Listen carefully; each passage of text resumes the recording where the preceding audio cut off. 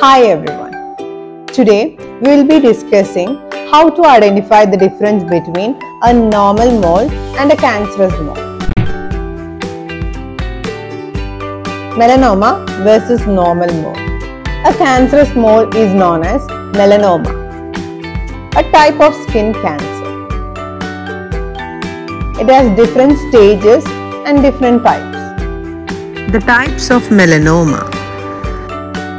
Melanoma can begin from the epidermis of skin. It begins from the epidermis and transmits to other body parts.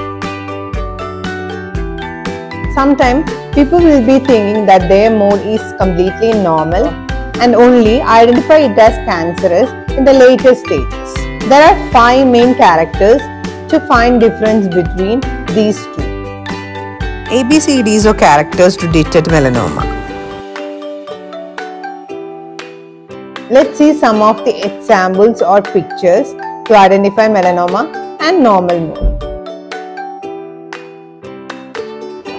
In normal mole, there will be smooth border, symmetrical shape, uniform color and diameter less than 6 mm.